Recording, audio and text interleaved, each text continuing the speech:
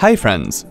Are you getting the error message DLL will not start D3DX9_35.DLL error 126 while launching a game on your Windows PC?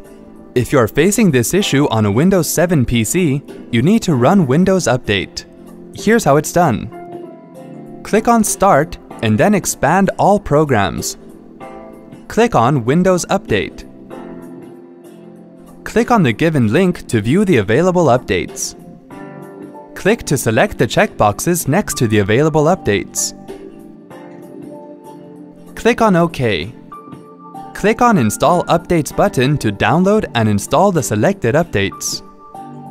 This may take several minutes depending on the number of updates.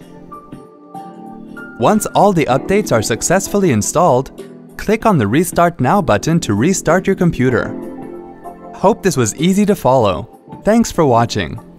If the problem still persists, watch part 2 of this video.